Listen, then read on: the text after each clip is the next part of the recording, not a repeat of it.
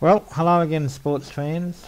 This is the maiden flight of my new Matek Ranger 1600mm FPV platform. This is my second Ranger. The first one went in pretty hard last week and it's just a little bit too beat up to bother about trying to repair. For this build I've decided to bring the radio receiver and the video transmitter inboard from the wings where I normally put them and house them all within the fuselage. I've also decided to move away from my usual Cyclops Tornado flight controller and try the new Matek F405-WING board. For me, the main attraction of the Matek board is the integration of the flight controller, the OSD, the power distribution, all into one simple package which makes for a very clean build. The board comes preloaded with INAV version 1.9, which I have since updated to INAV version 2. This will be my first venture into the INAV universe and I'm a little bit nervous about it.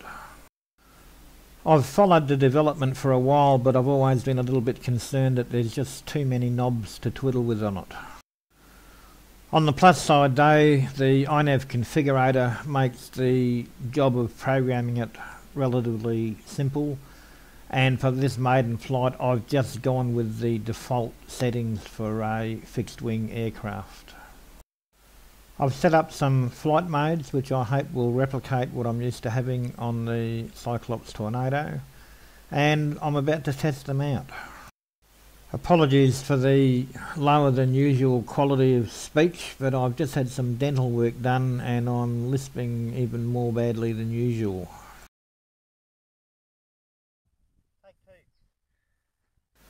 Our chief flying instructor Heath has agreed to give me a hand launch, which I think is always a good idea for a maiden flight, and I've taken off in manual mode, which gives me 100% rates over all of the control surfaces, so things might get a little bit twitchy.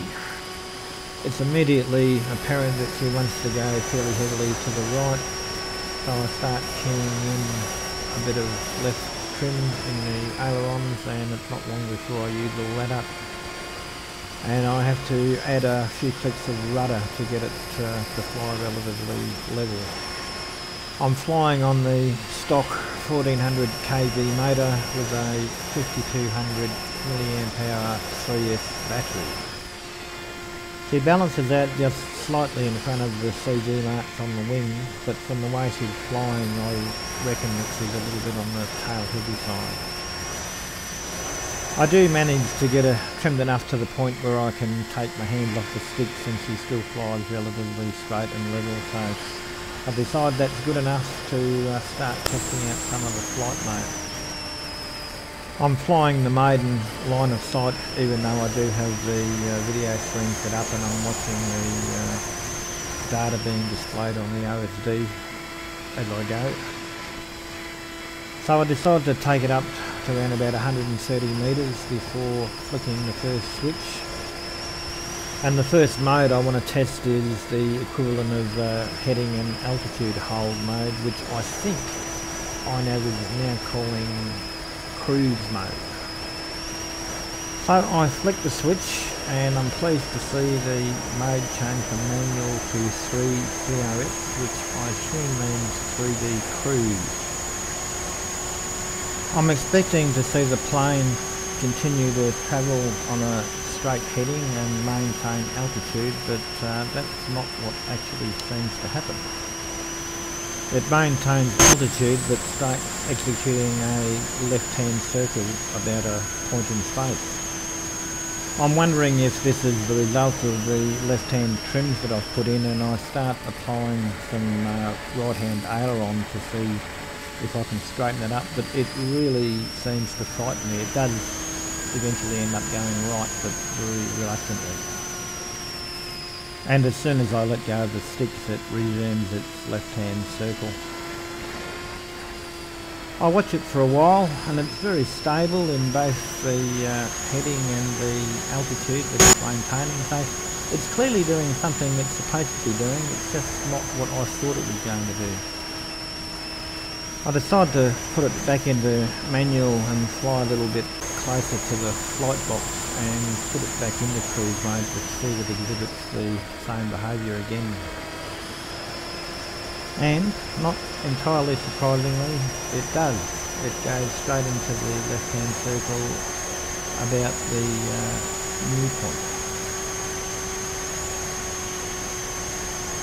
So, Heath and I sit back and watch it for a while, just making sure that it's maintaining the altitude and maintaining the circle. So, it's behaving exactly as I would expect the Tornado's loiter mode to behave. But I had actually set up a specific loiter mode which was a combination of altitude hold and position hold mode. So I decided to switch it into that mode just to see how that differed from what cruise mode was doing. As it turned out, it was quite different. It did seem to be holding position, but the throttle variations and altitude variations were really quite dramatic. And I don't know that I'd really call the path it was taking a circle or even a figure eight. It just seemed to be all over the place. When I was setting up INAV, I had increased the maximum roll angle from 20% to 40%, and it certainly seemed to be using every bit of that in this mode. I was pretty glad that I'd taken the Ranger up to altitude before testing these modes out. It would have been pretty scary closer to the ground, but at this height I was happy to let it run its course, and it never looked like it was going to cost me a plane. It was just very erratic in the way that it was moving around the field. So once it became apparent that it wasn't going to improve or change, I switched it back into manual and then back into cruise mode to see if that was going to exhibit the same behaviour again. And it did. Everything calmed down. It maintained a nice steady altitude and a steady circle, so it looks like cruise is my new loiter mode. So I just sat back and watched it going around for a while, and I'm pretty pleased with it as a loiter mode. It's just, I'm sure when I go back and look at the docker I'll find out why it isn't behaving as I wanted it to, but as I said, as a loiter mode there's absolutely nothing wrong with the way this is behaving. So the only other mode I'd set up was return to home mode, so I'll wait until the circle goes as far away from me as it's going to, and then switch it into return to home mode to see what's going to happen there. So she turns around pretty well straight away and starts heading back, but she seems to be flying anything but a straight course, and the throttle's going up and down and the altitude's going up at a fairly consistent rate. As far as I was aware, I'd set the return home to maintain the altitude that it was at when I switched it in, and to arrive home and circle at 100 metres. But it's clearly trying to gain more altitude here, and that may be the cause of the weaving backwards and forwards. It's probably in some sort of a stall because I don't have a real lot of throttle applied at this point.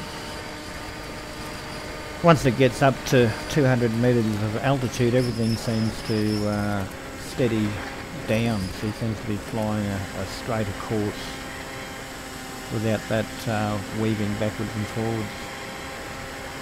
And the current draw drops by a couple of amps as well. So clearly I need to revisit the return to home settings that I've entered and figure out why it's gone wrong. So when she arrives home, she goes into loiter, and it's really nice to see that written across the screen. But once again the throttle starts surging up and down, and the bank angle is quite steep, so again that might be related to my messing around with the upping it from 20% to 40%. So I watch it for a while and it doesn't get any prettier. It's still fairly erratic with the throttle and the bank angle, but it doesn't appear to be in any danger of falling out of the sky. I'm fairly certain it's just a result of the settings I've put in for the loiter radius and the bank angle, and it just needs a bit of tuning. I'm happy enough that it's working. So I decided to have one more go at cruise mode to see if it is at all suitable for flying around with some manual inputs. But I muck around for a little while, but I never really feel like I've got much control over it at all, whereas as a loiter mode it seems to be absolutely perfect. So again, I need to get back to the manual and have a look at what I've done wrong. So I had actually set up one more mode position on my switches, which is currently set to altitude hold mode. So I switch into that just to see what it's doing, and it seems to be fairly consistent. Not very exciting, so I just have a couple of circuits of that and then decide it's probably time to bring the Ranger in for a landing and see how she's performing in manual.